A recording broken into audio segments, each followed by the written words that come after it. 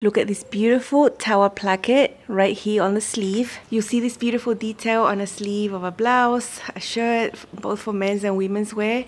And today I'm taking you step by step on how to get a really nice looking one. Not as hard as you think, I promise you'll be able to do it.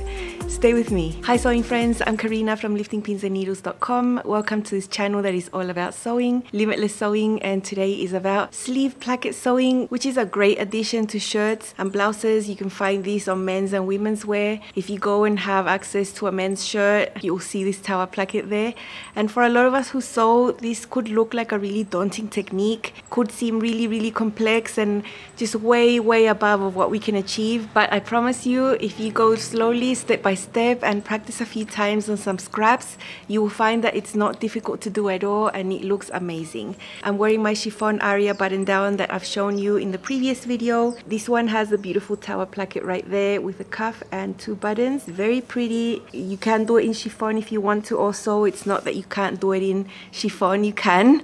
But I suggest if you've never done it before, just test and practice with cotton, with fabrics that are a little bit more structured. Those types of fabrics will give you a nicer experience. You won't have to deal with fiddling. Your pressing will work really nice and crisp and it will stay there, not like this. But if you do have a lot of sewing under your belt and you've never done a placket with chiffon or silk, it is totally doable. This is proof and it can turn out just as nice. Just a bit of information for you. The Aria button down is on sale through Monday the 2nd of May. So that is the last day that you can purchase the course and the shirt, or just one or the other. Remember that when you purchase the course during release week, you get the Aria pattern included. If you purchase the Aria button down course later on, the pattern won't be included and then you would have to purchase the pattern separately. Another thing, and you better get ready, on the 2nd of May, which is the same day as the last day of the Aria sale, is when the spring sale starts at Love Notions, and it's a 40% off sale. It's a really good discount. It'll be site-wide, excluding the Aria button down, of course, because that's just recently been released. At Love Notions, they are going to do a big giveaway. What you're gonna win is your wish list. If you have patterns that you've been keeping an eye on, you can log into your account, browse, tap on the little heart there and make a wish list, and you can win up to 10 patterns from your wish list. Only one person will win this big prize, so don't stop buying patterns because you think you might win. Just get your patterns. If you are actually selected the winner, then you would be refunded the patterns that you bought during the sale. The way to enter this giveaway is to post a screenshot of your wish list and make a post on the Facebook support group. You can also post it on your Instagram profile and tag Love Notions there, and that's how they'll find your post and enter it into the giveaway. I will have some special content for you during the spring sale. Make sure you subscribe to the channel, tap on the bell so you get notified when I upload new content. I'm always bringing you a lot of new ideas, inspiration, lots of technical tips and tricks. And my goal is for you to just have the best experience you can on your sewing journey, and I'm here to give you a little bit of extra support. Please keep all of this information and let's get back into the placket sewing. I had promised that I was going to show you how to sew this placket, and here I am. I'm fulfilling what I promised. I'm really happy to share the technique. You will be seeing parts of the technique with this fabric, just the main pattern pieces, but for the rest you will be seeing it on a houndstooth black and white, and then the contrast will be in a green rayon linen blend. But before we get into the sewing, I do want to give you a brief overview of general concepts that can help. The most important concept is that the placket overlaps towards the back part of the sleeve. It'll be close to the seam of the sleeve under here, so it won't be here on the front of your arm, it'll be right here at the back of your arm. That's where the overlap happens. When you see the actual placket pattern piece, you will see a short end and a tall end. That's the way I'm going to refer to those when you see the sewing. It's really important that you note and you know which one it is, and you're always checking to make sure the short end is on the correct side of the sleeve and the long end is on the correct side of the sleeve, so you don't end up with a placket that overlaps to the front. I think this is a piece that needs to be interfaced regardless of your fabric. I recently made my son a jacket in denim and I still interface the placket piece. It'll just give it more structure and it will be much easier for you to work with. Whatever fabric you're using, please interface it. And I suggest block fusing as always. When you are putting the placket onto the sleeve, you are putting the placket on top of the sleeve, and both of these will be facing wrong sides up. So you see the wrong side of the fabric and you see the interface side of the placket both looking up at you. That is the correct way to do it. When you flip the placket to the right side of the fabric, you have your pretty fabric of your sleeve and also the pretty fabric of your placket. That needs to be correct also. In different types of patterns, you will have your tower placket and you might have other details that go along the bottom of the sleeve. You can find gathers, you can find pleats. Just take that as something secondary, something that goes right at the end. Just forget about it and focus on your placket at first, and don't get distracted with all the other details because they don't really make a difference and they have nothing to do with the placket itself. Now these can look really different even if the technique is super similar. You will find some that have a little triangle on the top. This one has a triangle on the top. You could find others that have a rectangular shape here on the top. And the last common concept that I want to mention is that, of course, after you've done your placket and all those things, there is a cuff attached to the bottom of the sleeve, of course. You can sew it traditionally or you can sew it in reverse. The way I'm going to show you will be in reverse because I find it easier. So let's hop right in. Please watch it, pay attention, follow along with your scraps, and you'll be able to get a really, really neat placket, I promise. Let's get into it. Don't you think this is start to wear?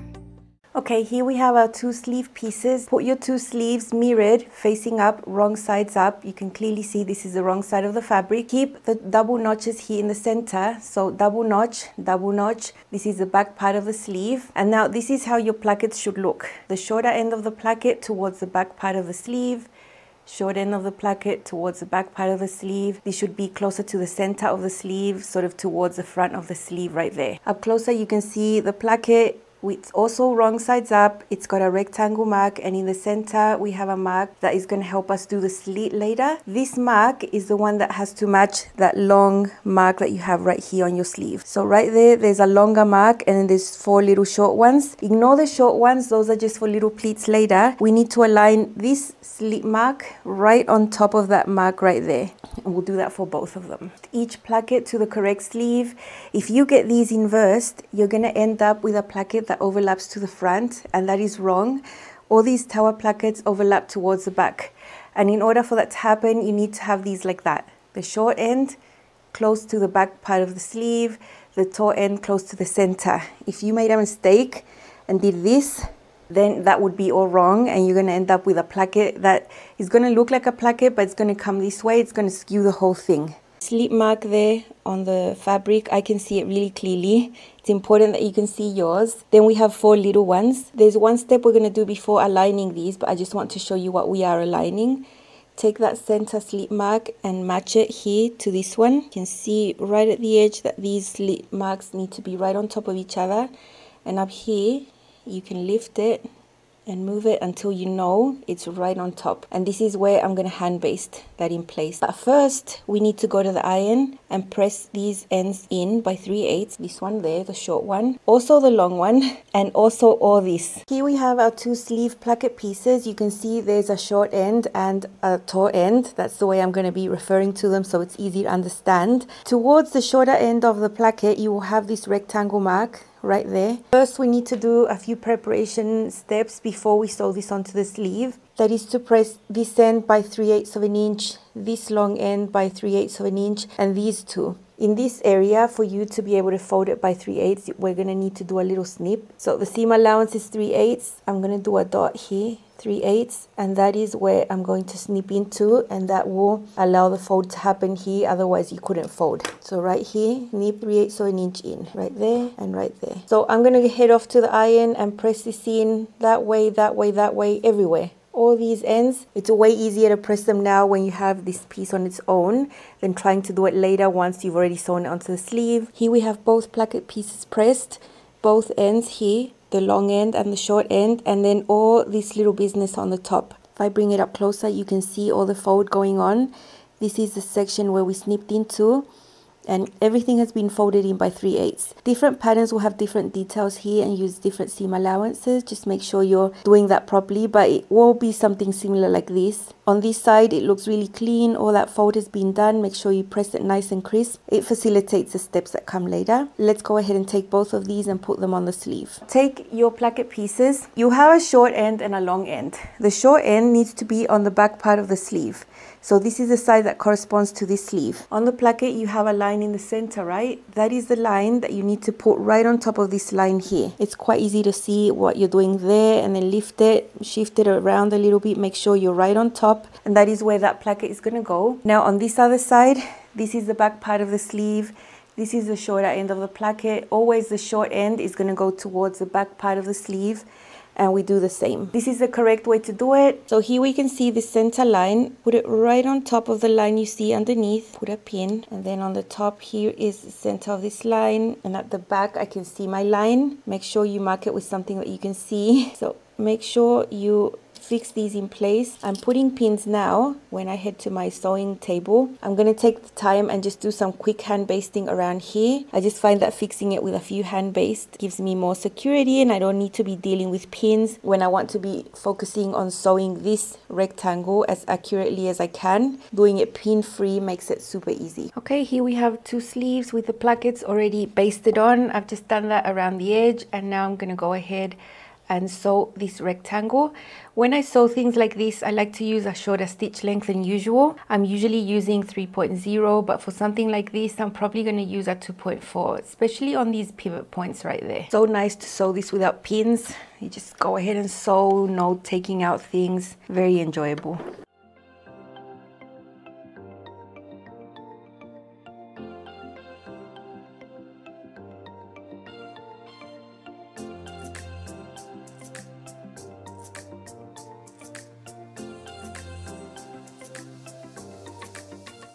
Okay, now we have to cut this in the middle, right here on this line. It lies through the center right here. And the mark tells you where to stop. It's about 1/2 inch before the end of the rectangle right there. And then I'm going to take this one and cut into those corners there, and forms a little Y right there. And same over here. I'll get the other one and do the same. So you want to cut in as close as you can to that corner, but not through it. You do want some fabric there. I'm going to remove these basting stitches. They don't need to be there anymore, but they serve their purpose. So what we need to do now is head over to the iron and flip this to the other side. All this placket is going to come over to the front like this, and you're going to end up with a little rectangle. All needs to be tidied up at the iron though. Okay, before I flip this to the other side and head to the iron, I know the seam allowance is too big here. It's about 1/2 inch, so I'm going to trim it down to 1/4 inch. Might as well do it now because I know I'm going to have to do it later. And then on this other side also. I'm at the ironing board, and what I've done here before flipping this to the other side is try and set the seams a little bit. So pushing that seam allowance towards the placket this way, I gave it a little press there, same as on this side, and on this one on the top as well. If you've lost a little bit of your crease that you did before, just make sure you go over it again so that it is nicely creased, because it's just going to make the next step easier. So now that I've done that small amount of prep, I'm going to just flip this to the other side. Now we have your main fabric and the placket fabric right sides up, both of them, and you're going to get this little rectangle. I'm just going to give it another little press towards the placket. And also on this side, look, that's the little snips that we've done before. Make sure they're really flat and pressed in like that. It's going to make it easier later. Same as this little snip right here. Make sure it's really nicely pressed in like that. Now the first step is to take this short placket and get the fold and bring it over to cover that seam right there. It's going to create a little fold here on the top also, and it's going to cover that raw area. Fix this in place. There we go. And then it's really easy. You take this other fold and then scoot it over a little bit. This fold is going to cover that seam. And what happens when you do this is you're going to get this. Now this tower area is going to eventually cover everything. It's going to cover that fold there, but we need to tidy that up further. Let's just give it an initial press right here. I'm going to be hand basting this down. If I was working with a lighter weight, I wouldn't worry that much about this going on here. I will be trimming some of this away because it doesn't need to be there. So then it's just going to be easier to cover all that raw area with the taller part of the placket right there. Okay, so we're working with this first fold. This is the shorter end of the placket that we just folded over, and it's going to cover that seam. When I stitch this down, I'm not going to stitch all the way from the top because there is a little area I want to trim away. So from this horizontal area right there, I'm just going to start a little above that. You don't really need to stitch further there, and then sew all the way down. Just keep all of this other side of the placket out of the way.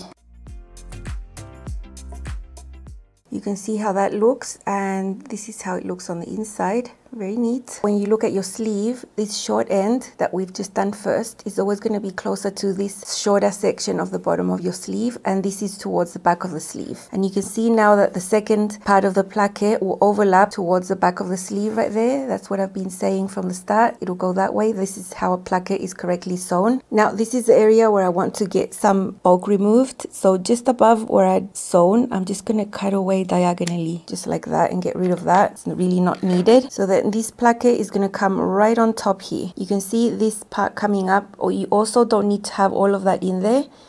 So I'm also going to trim diagonally that way. With the chiffon version I made, I didn't trim anything away because the fabric was so lightweight. So what we need to do is make sure that this raw area is going to be tucked underneath there when we sew. I like using my seam ripper to just tuck it in there and baste right on the edge, and that's going to give me a really neat result. So what I'm going to do now is just baste. If I lift this, you can see that diagonal area. I'm going to start a little below there, right there, and start basting here, here, go all along there, and then all the way down there. Once it's hand basted, we can top stitch. Okay, so I've just started hand basting from here, and I'm going up, and this is the area that I was mentioning that I want to tuck in to make sure it's covered by the placket piece. I usually hand baste away from where I'm going to sew, but in this case, because this is a critical area, I'm just going to hand baste right there on the edge. But that specific area, I really want to have covered everything, see? When I top stitch, I'm going to sew right on the edge. It's going to tuck away all those snipped little raw areas away. And this area here on the top is not critical either. I'm just basting it to hold it in place. I couldn't do this with just pins. I know everything would be sliding and shifting out of place. And over on this side, we also want to cover that right there. So I'll just make sure to baste it right on the edge and making sure it's going to cover it up. Okay, so you see hand basting took like no time at all to do, and it will make a big difference. I'm going to take a friction pen.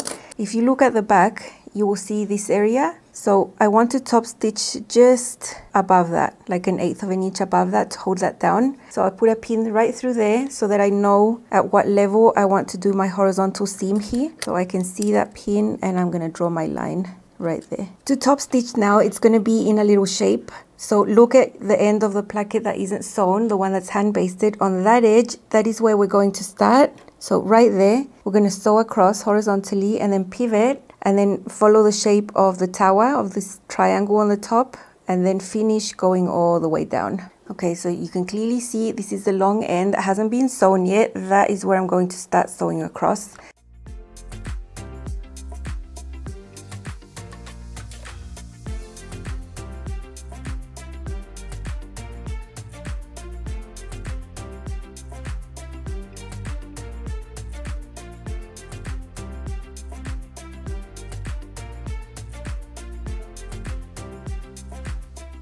Okay, now this last step is just going all the way from here to the bottom. Just move this out of the way. You won't be catching this because this is further this way, so don't worry about this other side. What's important here is that I want to sew right on the edge to make sure I catch all those little raw areas that were tucked in there.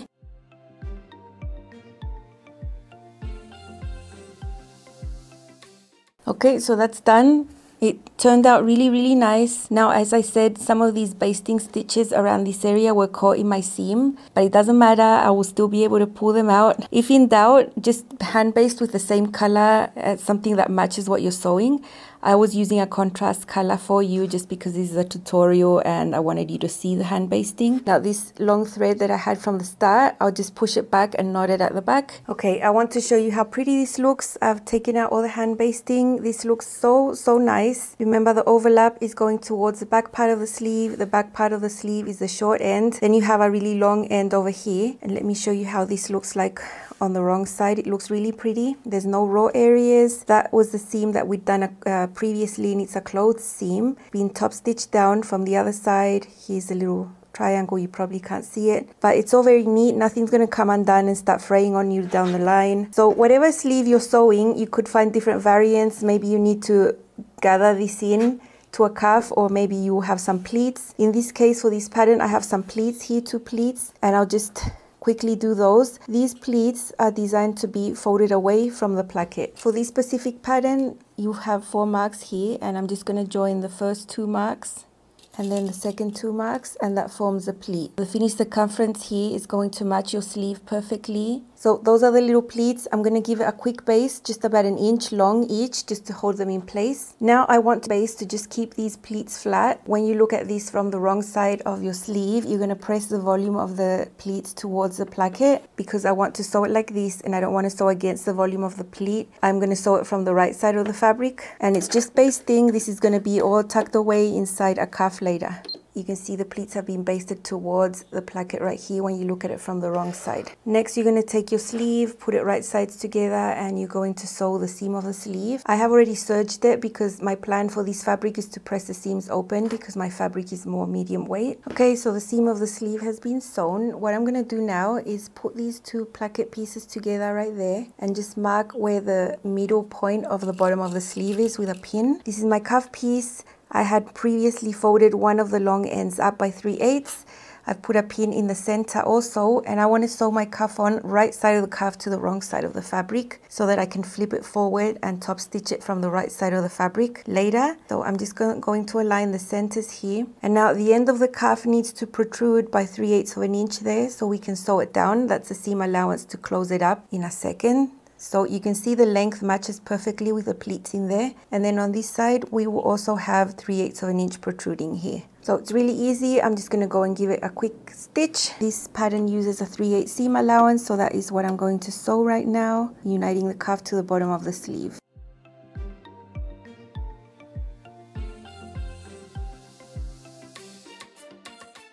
I'm going to go over to the iron and press the seam towards the cuff right there. Press it flat upwards, and then we can finish these ends. Okay, so I've been to the iron. The seam has been pressed up towards the cuff. Now we're going to take the short ends of the cuffs and fold them right sides together. If you're looking at it like this with a raw seam looking up at you, make sure the bottom layer here, the fold, is a hair longer. If you can see there. When we flip this, that's going to make sure that that will cover the seam. So that there. And then on this other side the same. You can see how it's a hair longer.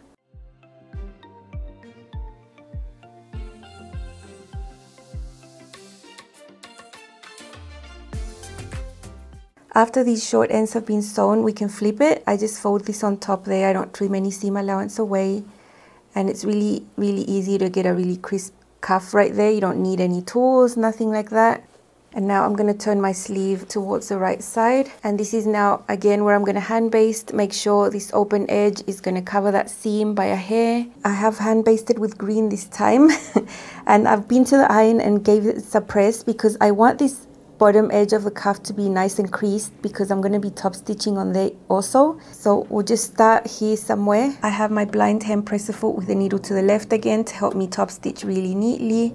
Going all the way around, pivoting at the corners.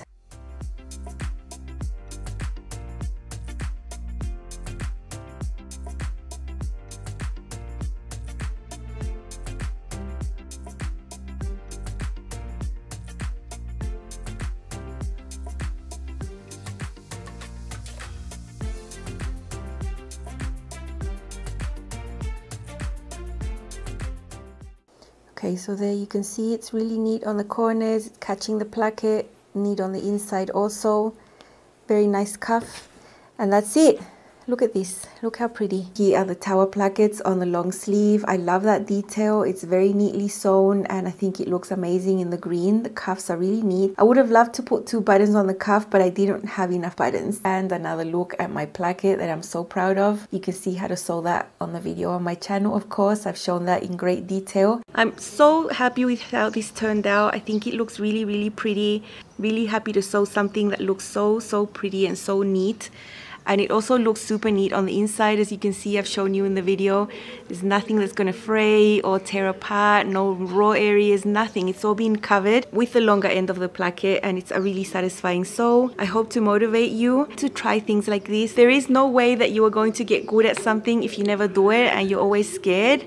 And there's no point of being scared because I'm sure you have scraps around your house that you can use up for your own learning. It's that basically. It's just fabric, it's just scraps.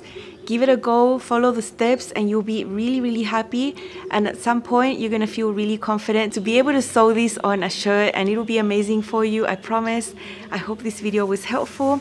I will see you again very soon, very soon, because I'm going to show you 3 more versions of the Aria button down that I've been having fun with. Different versions, different sewing to see also, so stay tuned. I'm really excited to share. There is a dress in there. That's all from me now. I will see you again very soon, in a few hours actually. Bye.